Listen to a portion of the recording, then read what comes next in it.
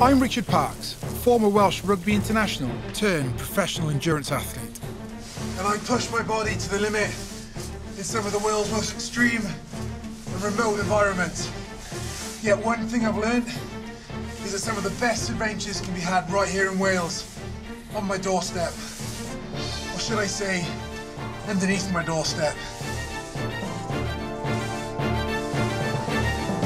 Welcome to my big Welsh adventure. 2016 is the Welsh Year of Adventure, and to celebrate it, I've set myself 3 very different adventure challenges. Cycling south to north through the glorious Welsh mountains, creating a new cycle route, the highest in Wales. And following the River Teifi from source to sea, running and kayaking on one of the longest rivers in the country. This time I'm going underground, caving in the Brecon Beacons, on a mega mission that will take me to the deepest point of the deepest cave system in the UK.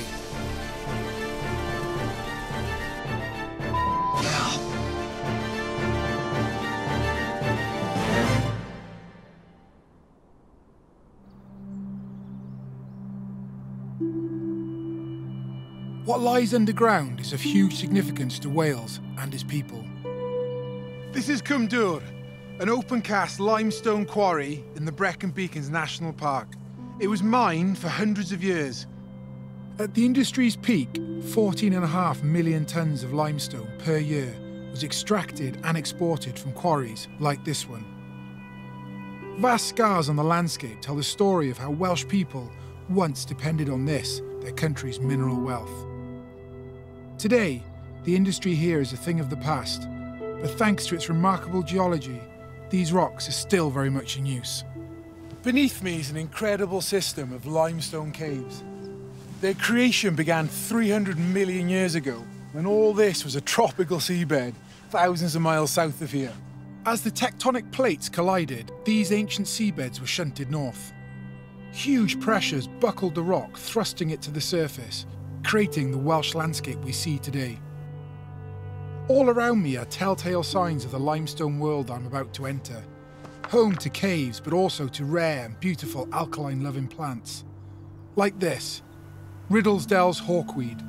It may look like a common or garden dandelion, but this species is one of the special ones. According to Natural Resources Wales, who manage this reserve, there are some species of hawkweed, like that little fella up there, that are so rare they're only found here in this quarry. But the ground beneath this quarry is where I'm heading for the next 2 days. I'm not going to lie, I'm a little nervous about this challenge. I'd much rather be climbing a mountain than going deep underground. There are over 1,000 caving sites in Wales, and this is an exceptional example. The Ogof Ffynnon Ddu cave system, or OFD for short, is the deepest cave not only in Wales, but in the UK. It runs through the mountains in the west of the Brecon Beacons. This is a 2-day adventure. Day 1, I'll explore the top section of the cave, a maze of tunnels and passages with spectacular rock formations.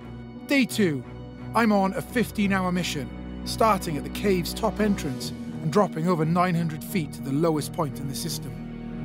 I'm meeting Gary Evans from the South Wales Caving Club and Mid Wales Cave Rescue Team, who's going to be with me as I explore underground. Richard. Hi Gary. How are you Good doing? to meet you. Yeah, really good, thanks. How you doing? Good, thank you. Looking forward to this? I got mixed feelings about it, if I'm being honest. I'm a little apprehensive about it. I'm not a massive fan of confined spaces. Okay. I'd say I'm 60% excited, 40% nervous. Well, I think you'll be pleasantly surprised. It's real big in here. It's a bit deceiving, isn't it? It is. It looks like ominous, that does. Yeah, so it's got a gate on it. Yeah. And that's really for a couple of reasons. It conserves the caves, and also from a safety point of view, it means you haven't got people wandering around in there, getting lost. So it's a small entrance, protecting over 60 kilometres of passage. Gary's kitting me out with essential safety gear, a caving belt used as a harness, and a helmet. I feel like it accentuates my hips as well. As I feared, it's not going to be a walk in the park. Yeah, right, we've got a bag each as well. Yep. So we've got some safety gear and some other bits of equipment. I guess we could make our way underground when you're ready. Okay, Richard. Within just a few seconds, we are plunged from bright sunlight into total darkness. All I can hear is the distant drips through an eerie silence. You'd expect it to be cold in here, but it's not. In fact, this cave has a year-round ambient temperature of 12 degrees Celsius. We're just going to have a little sit down just here. Have a seat there. So we're in the cave, so we're just going to turn our lights off for a few moments, let our eyes adjust, and we'll sit here in the dark for a couple of minutes. Wow. So that's pitch black. It's a very primal darkness, isn't it? Yeah. It's darkness unlike, you know, you'd experience in the normal world, because there's always light pollution of some sort. I'm looking at you, but I have no idea if you're looking at me. You're looking at me. Are you still there? I am, yeah. I can hear your voice, and I feel I should look that way. Yeah, I know. But it is. No, you're right. It's pitch black, and because there's no light, our eyes just can't adjust to it. No. So what's happening is our pupils are dilating, trying to find light. So by turning our lights off, it allows our pupils to dilate, looking for whatever light they can find, which means we're going to see much better when we turn our lights on again in a moment. Sure. So if you're ready, we can pop our lights on and make some progress. What's that? You still there? Come on in. It's incredibly hazardous going, which I'm used to as an experienced mountaineer. But this is all new for me. I've never been caving before. Normally I can see where I'm stepping. Just take your time, just watch where you're putting your feet. Gary, I can hear the drips. Yeah. Is it water that created these caves? Yeah, it was. And it's amazing to think, isn't it? All these huge passageways formed just by water action. It rains, and that rain falls through the air, picks up carbon dioxide, picks up more carbon dioxide in the soil, which forms a weak acid called carbonic acid. And when that comes into contact with the limestone, it dissolves it. And it's that starts to form the passageways. So if you look up into the roof, you can see right up there is where the passages first formed. What surprises people is that the oldest part is the highest part, and we're in the newest part. It's fascinating. Fascinating. Should we crack on? Yeah, great. Yeah. One of the first rules of caving is never enter a cave alone, and I'm just beginning to see why. And it's like a labyrinth in here. I can imagine it's pretty easy to get disorientated and even lost. So just like above ground, I'd use a map to navigate. I've got a map here, but cavers refer to them as surveys. Gary wants to see how I'd cope if he were injured, or if I found myself alone. In an exercise experienced cavers practice, he's asked me to navigate through a maze of tunnels towards a chamber called Gnome Passage. So where we're standing, there's 7 ways on from here. There's a couple of ways behind. There's a way up here. Yeah. There's a way going that way. Yeah. And then there's 3 more below us. So you need to make a choice now and get us on track. Even with my survey, this is totally different from navigating above ground. This is an alien world, and I'm not used to reading the rocks. So to me, every option looks pretty much the same. I would say we go ahead and take the left passage over there. Okay, confident? Always. Come on then, let's have a look.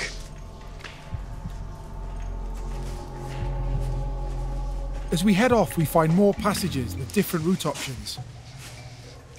I soon realise how easily you can become disorientated in here. Okay. I think that we're there, which means that it's straight on and to the left. You must have some stories of people getting lost down here. A couple of years ago, we had I think 12 to 15 hour search. We just didn't know where they were in the system, so we had to put a number of search teams in. Well, now's not the time for horror stories, I guess. Well, you're doing really well so far, so let's just keep that going. Cheers, man. All right. We're only 200 feet horizontally into the cave. I'm navigating in this pitch-black labyrinth with only our head torches to light the way. On the right is the little side passage we did the tape in. Don't tell me.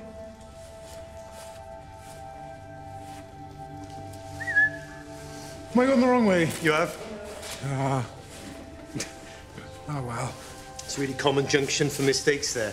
People take the wrong turn in. Gary takes control of the navigation again, but this exercise has certainly given me confidence if we were to be separated. I'm now able to focus on the raw beauty of the environment around me. Tell me the story behind some of the colours that we can see. It's quite interesting. It's complex, really. We're seeing a lot of different things. Some of it is the calcite on the walls. That's that white you're seeing on the wall there. And also all the mud colour, the sandy colour, that's caused by glaciation, really.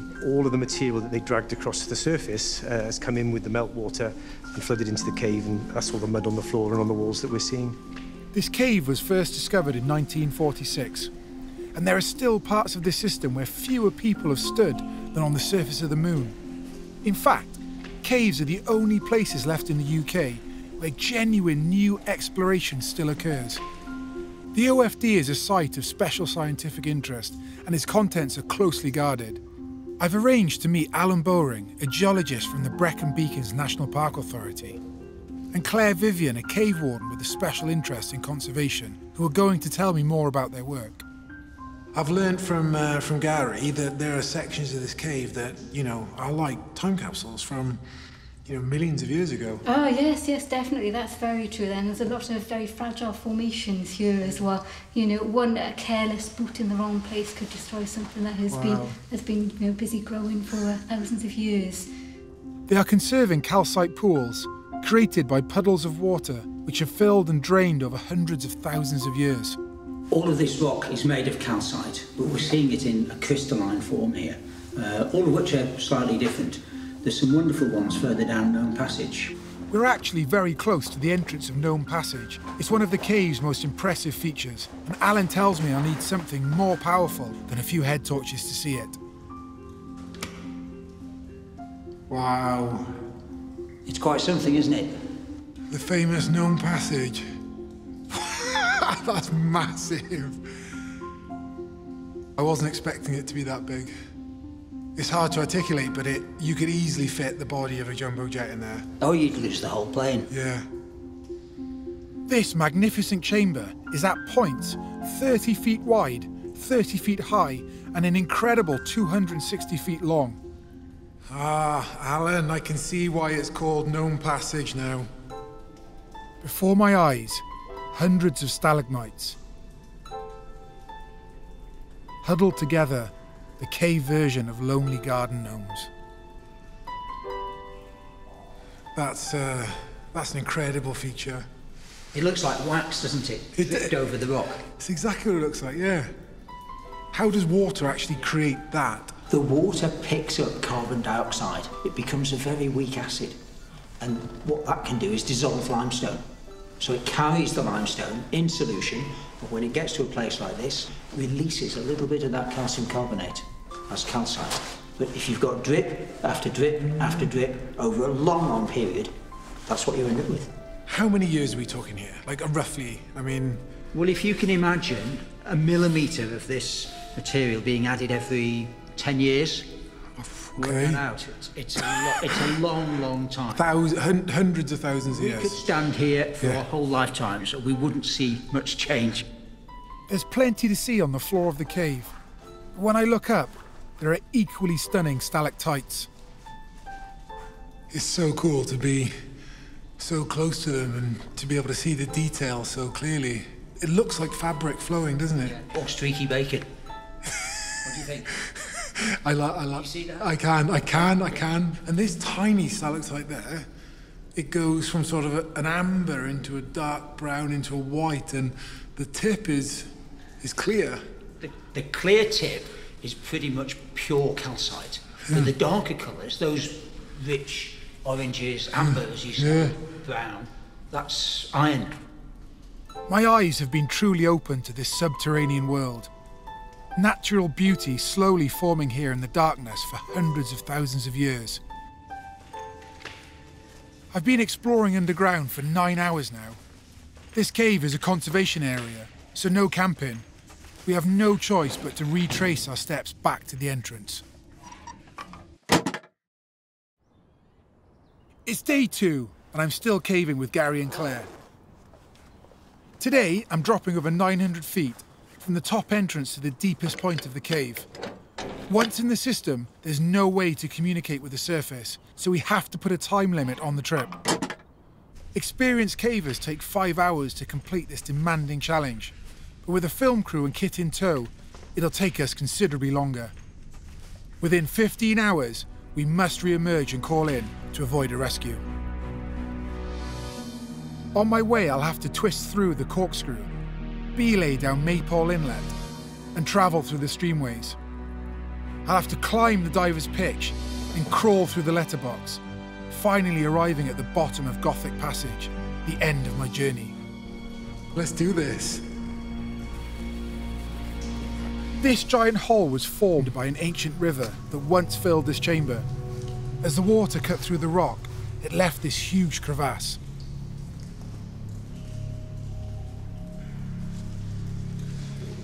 Hi, Claire. Very quickly, we reached the first of many narrow sections. This one is known as the corkscrew. You might be laughing now, being so small, but I'm sure my long legs are going to come in handy at some point.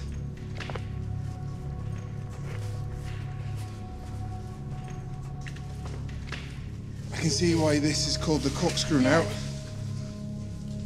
There's just not a bottle of wine at the end of it. I'm 6'2", so I'm having to twist and contort my body in order to push myself through these tiny gaps. This seemed like a good idea at the time. Famous last words.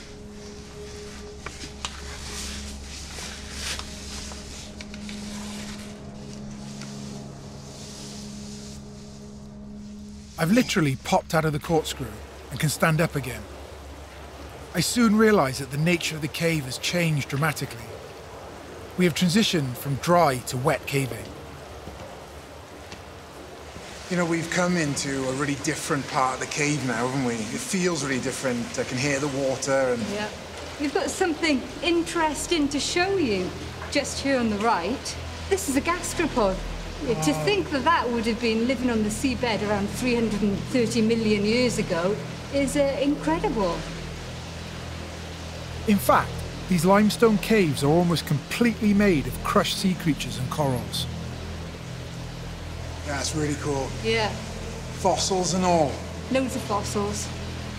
Is that why you love this place so much, or you love caving so much? For me, it's a big adventure, but it's also incredibly pretty, incredibly beautiful. And the sights you see here, few people will see. It's a bit like, you know, when I'm on an expedition or when I'm climbing, you forget to take it in, and just, there's so much going on in here, isn't there? It's absolutely amazing. If you just stomp through quickly, you miss a lot of what's going on. So just taking a moment to pause, have a look up, have a look around you, get the whole experience is well worth it. Wales is equally amazing underground as it is above ground. There's a myriad of changing landscapes, and each one comes with different physical challenges. Caving is a total body workout.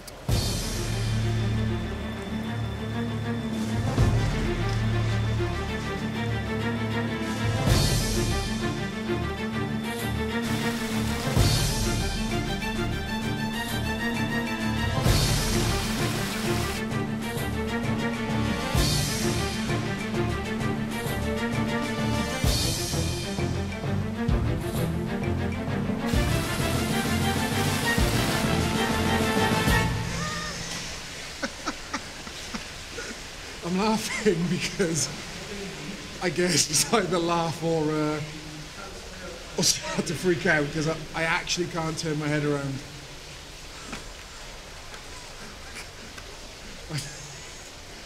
Yeah. This is Maypole Inlet. It's a narrow gully that spirals and drops 36 feet to a small stream that eventually joins the main streamway. Now this is what I imagine caving would be like. It's a technical beast and hard to climb down. I can't stop thinking that it would be even harder to climb back up.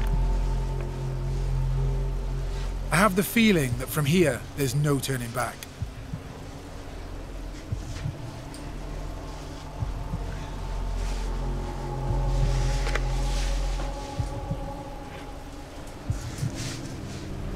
Right now, I'm glad that Gary is on the end of my belay. Can I get some more slack, please, mate, Gar?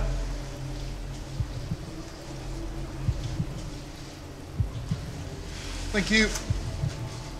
We've now travelled nearly 300 feet on the vertical range down from the entrance. Well, I've never been this far underground. You know, this is a really significant adventure. I didn't know what to expect. I'm not a massive fan of confined spaces, but the challenge is sort of controlling the inner dialogue in your mind. When you really think that, you know, we're deep underground here and we're going deeper, the boy in me is just thinking what monster's going to be around next corner. And that monster is called the Lower Streamway. This starts with a climb down a waterfall, followed by a long traverse dropping ever deeper, all along an underground river.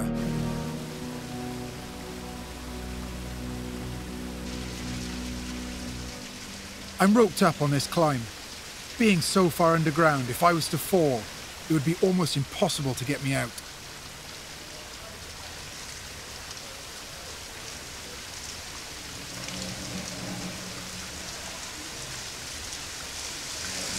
Good.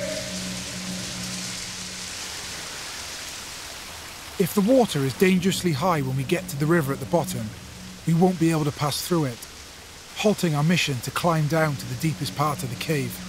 Gary will make the final decision. Yeah.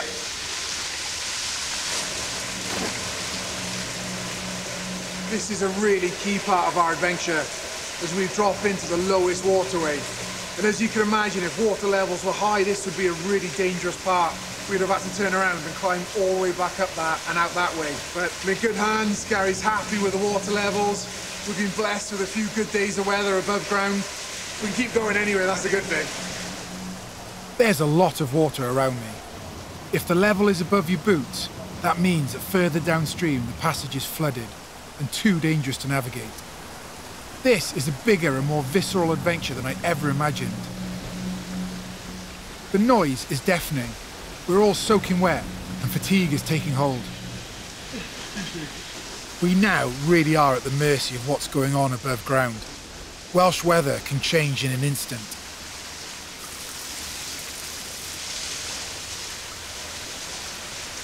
That's water from an inlet being fed from the surface. And it's one of the few connections that we have with the world above us. But the fact that that's flowing so heavily means that it's almost definitely raining above ground now.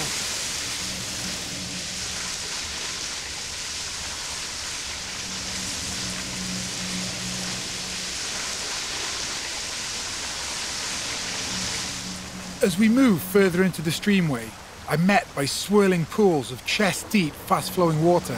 I have to do some serious clambering over the wet rock. But it's the water flowing over this rock that is responsible for the fantastic spectacle ahead. Well, I feel like we're in another really distinctive part of the cave now. You're right. I mean, this is called marble showers, all of it. And here's the showers. Yeah. And here's the marble effect. Yeah. And the white striations we're seeing, that's the same calcite as in the stalagmites and stalactites. Formed in a slightly different way, because all of the calcite we're seeing is populating what were cracks. Okay. So what you had were cracks that have been formed by some kind of stress fracture. The calcite has crystallized into the cracks, and we're seeing the cracks now full of calcite. Beautiful. They really are, aren't they? I've been wet for the best part of 5 hours now. Luckily, I'm heading towards a drier part of the cave. We've just climbed out of the main streamway and now into the dry section of the caves. Having been wet for the last few hours, it's good to get in the dry part, but the next section is called Diver's Pitch, and it's quite an infamous part of this route. It's going to be a tight squeeze. However, the rainfall above means that it doesn't stay dry for long. And within minutes, once again, I'm drenched. Dive in! This is Diver's Pitch. a waterfall that cascades off a 40-foot sheer cliff face. I'm used to climbing, but I'm going to have to concentrate on this one.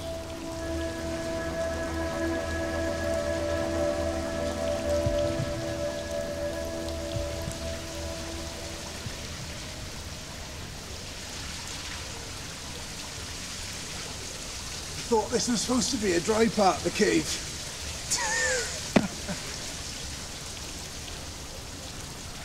This is full on. After my climb, I go straight into what cavers technically call a squeeze.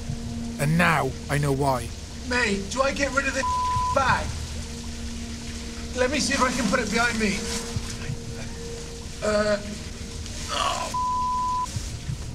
And as I've mentioned before, I'm not the biggest fan of tight spaces. It's tough going, really exhausting work.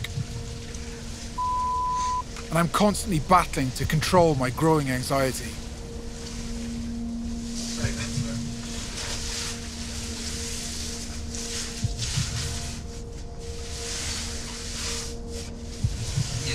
Real, I gotta get out of that. Thankfully, I'm nearly at the end of this crawl. One final push, and I'm through. Oh my god, I can't believe I came through that. You can actually do your feet right now. Put your feet. Wow, this is actually pretty cool. Yeah. You wouldn't want to come out here and have a fall, though, would you? Oh no, It's a long way down. it's definitely a tricky one. Yeah. Okay, so, okay. Thanks, man. Thank you. Yeah, they look a bit dodgy, don't they? The journey from here continues to get tougher. Still ahead are a series of climbs, squeezes, waterways, and passages, descending the final 200 feet. We have to push on. We only have 4 hours to exit the cave and call in before the rescue team are dispatched.